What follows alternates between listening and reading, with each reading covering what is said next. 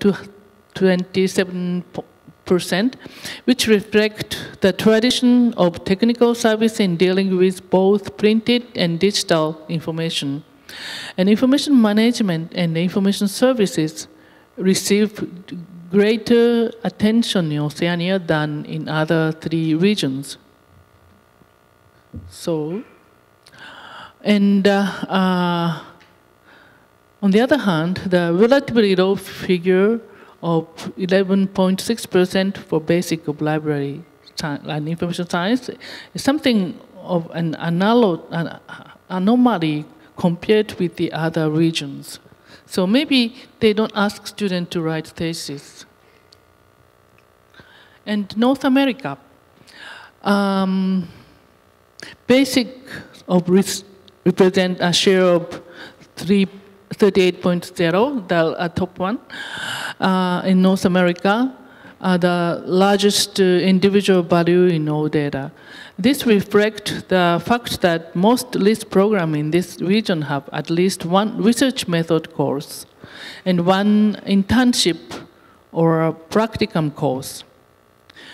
On the other hand, no course in this region is classified as other, probably because most North American LIS programs are standardized and do not require a thesis or dissertation to obtain professional status at that time. But I think this trend is changing.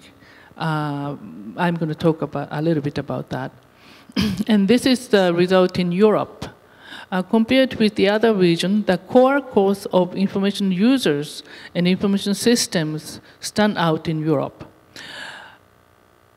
This reflects the European tradition of emphasizing social aspects of information and information user behavior in library and information science program. And also the digital information share is 11.1% and very relatively small. This is a growing emphasis on the digitization of the cultural heritage materials in Europe. So, okay. So this is the end of the Globalist project. And then let's talk a little bit about the trends of MLS programs in 2016. Library profession in US, UK, and Australia. Last year, I was asked to conduct research on trends of academic librarians' education overseas by our government. And because the time was quite limited, we chose only 3 countries to study. They are US, UK, and Australia. And we collected data on education systems to train library and information science professionals, skills, competencies of academic librarians on the job training and future perspectives of the occupation. Today, I just introduced the recent curricular change in 4 programs in these 3 countries. First, in the US, we picked up 2 top list programs based on the ranking of the US News World Report. They are School of Information Science, University of Illinois, Urbana-Champaign, and the second was the School of Information and Library Science, University of North Carolina at Chapel Hill. The Syracuse was also the number 2, and this is I and Chris graduated from Syracuse, but this time I was more interested in Chapel Hill, so sorry about that. This is the list of degree programs from which we choose Masters of Science in Library and Information Science to examine. So this one. And then, okay. There are 6 professional pathways. Knowledge management and, okay. Knowledge management, yeah. And competitive intelligence for corporate librarians. And archives and special collections for archivists and special collection librarian. and research and information services for information literacy educators. Research and information services. Information,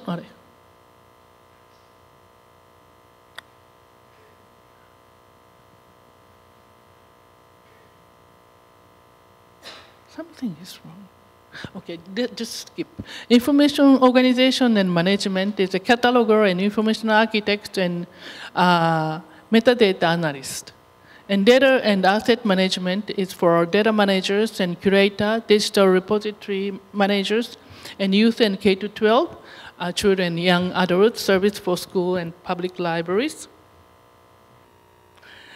And let's move to the Chapel Hill. There are 7 degree programs offered by this school, and we just analyzed the Master Science in Information Science. So this is the, okay. Prerequisite, that this program has a prerequisite of information technology competency, and there's an online test required for newcomers. And there is several area of specialization like academic libraries, adult service in public libraries, archives and record management, children and youth services, digital libraries, organization of information and materials, and reference, school library media, and special libraries and knowledge management. So this is a relatively, general program.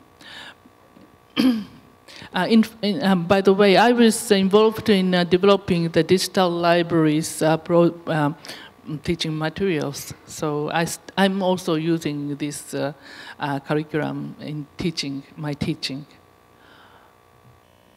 And this is the course of academic libraries, and I don't want to go to the detail, but this curriculum structure for academic library specialization, and they consist of required courses and 4 focuses, including user services, collection management, and cataloging, and it also offers recommended courses.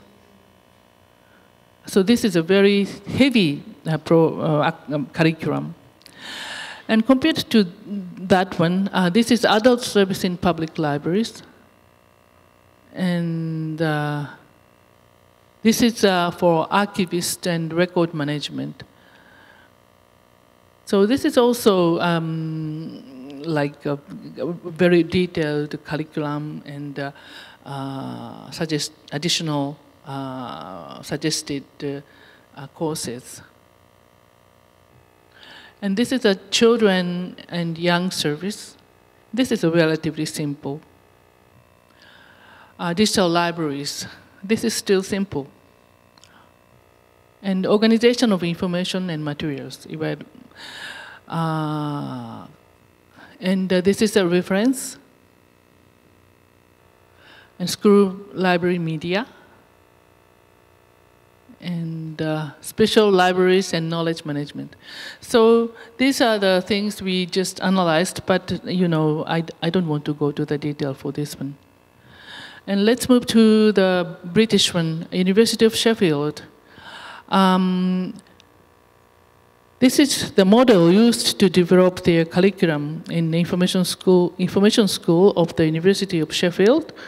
They identified 3 core concepts of the curriculum, including IT in media, and library and information science, and subject. And there is an overlap of these 3 areas in area 1 and 2 and 3. And area 1 represents overlap of IT, media, and library and information science. And this area deals with e-content and digital library specialists. And number 2 overlap represent overlap of library and information science and subject, which deal with discipline-based information and knowledge specialists. And 3, which is the overlap of subject and the IT and media, and deal with the context-specific technology and media specialists. This context-specific technology and media is a quite new idea, I think. And this is the unique program of the Sheffield. And this is very similar to the figure I show you in the European curriculum. And this is the information, the University of Sheffield model of blended information professionals. And then they use this, the previous model to develop the model of blended information professionals. And in the first semester, all students take shared core module of common foundation of all programs. And then second semester, a specialized seminar in different area, and shared parallel core modules and research and method and special subject. And finally, they are requested to write dissertation or thesis. So research method and the writing thesis are very important in these days in library and information science education. And this is the Sheffield curriculum. And there is an organization called QAA, or Quality Assurance Agency for Higher Education, which is an independent body entrusted with monitoring and advising on standards and quality of US higher education. So each university has to check whether their curriculum is, can be reflected on the QAA's standard. And so this is the way they structure their curriculum. The core topics are social context of information use, and information literacy and information behavior, information retrieval and knowledge organization, and library and information and knowledge service, management and organizational behavior, and the Sheffield graduate attributes. They just define all these important attributes for the graduate of this university. And based on these core topics, there are some core modules. In British education, higher education, they don't call the unit, but the module.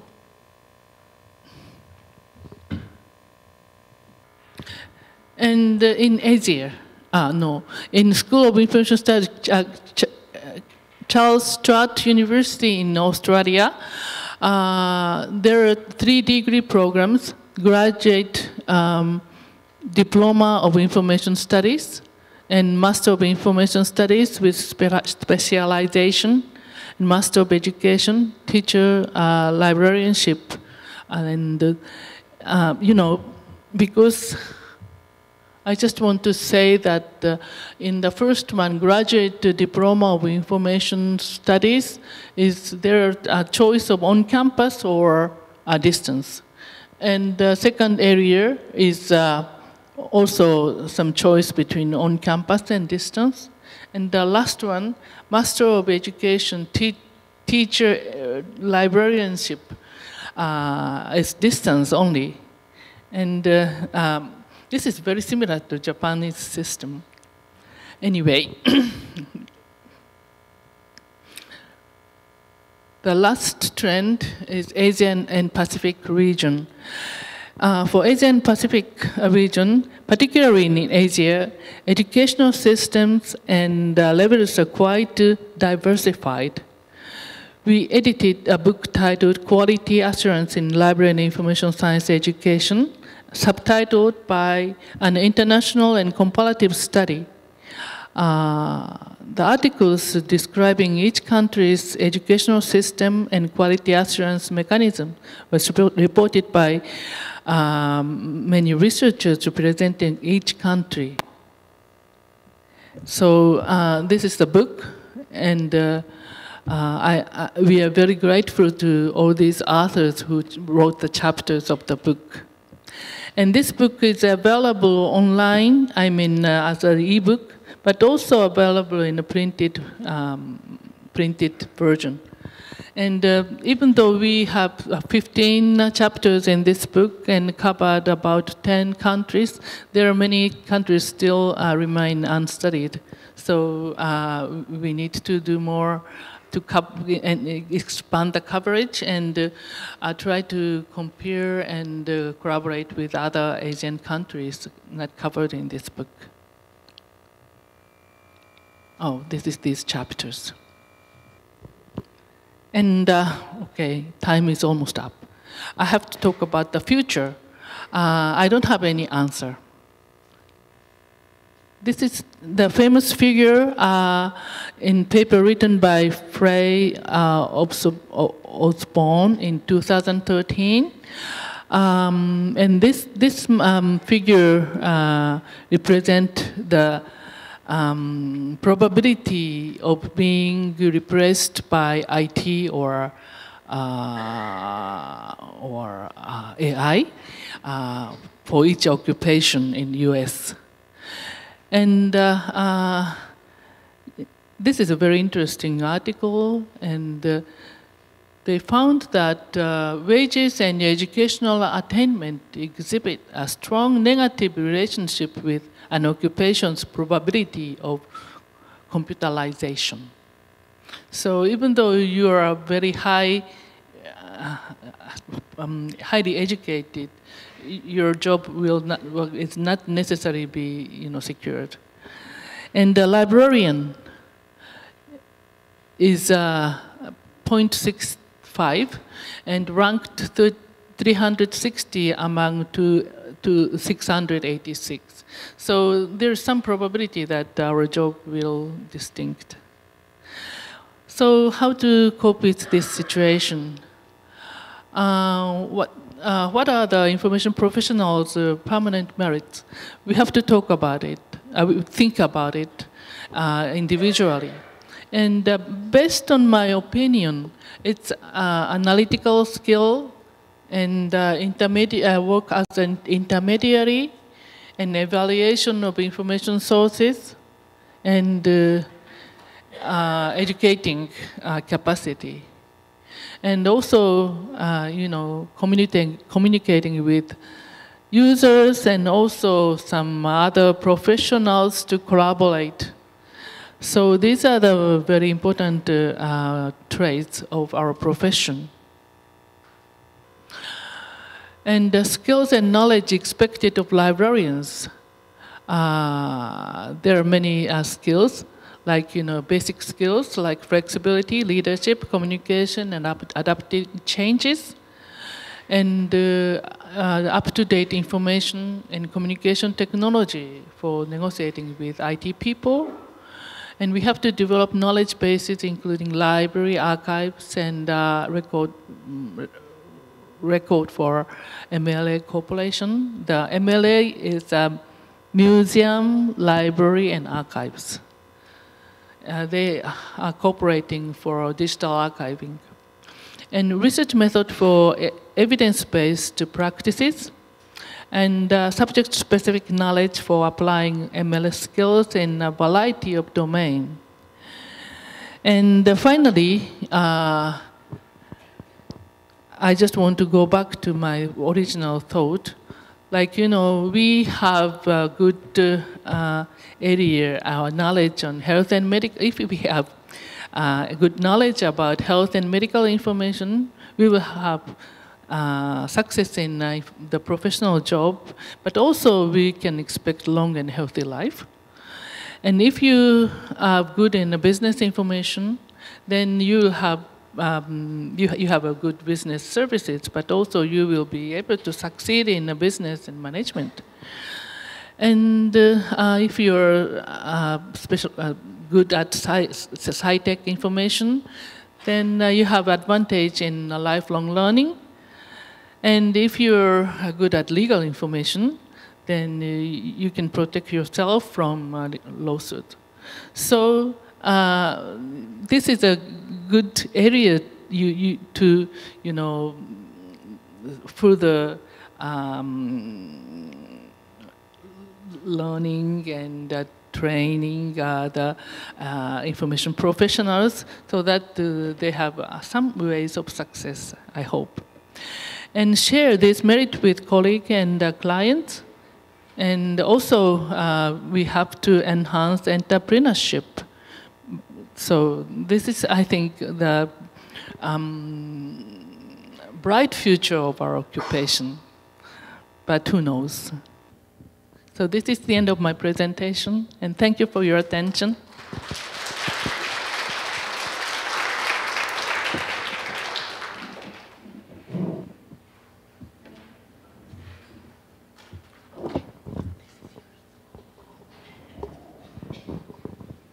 Thank you, Professor Dr. Makiko.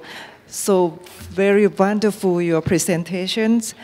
I'm sure the floor have found this afternoon presentation informative, practice, and useful. And do you have any questions for her? Okay, maybe this we have the time to have a next. So I would like to,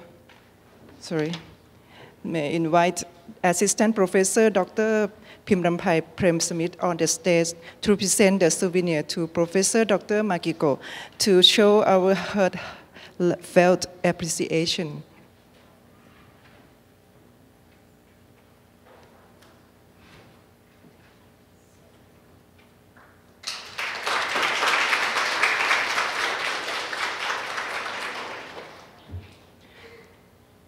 Thank you for spending time with us today and hope to see you tomorrow. And we have some announcements for the committee member who will to attend the committee receptions. Please meet at the first floor of this building. See you again tomorrow. Thank you.